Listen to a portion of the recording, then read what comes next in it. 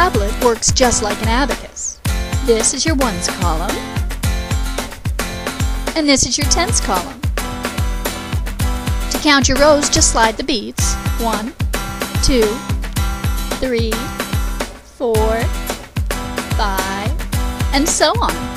When you get to 9, roll all the beads back up to the top and move the first bead in the tens column.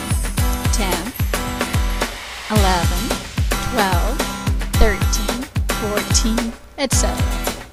When you're knitting, you don't even have to put your work down.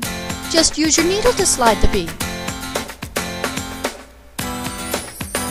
As you can see, the beads stay in place even when you shake it around.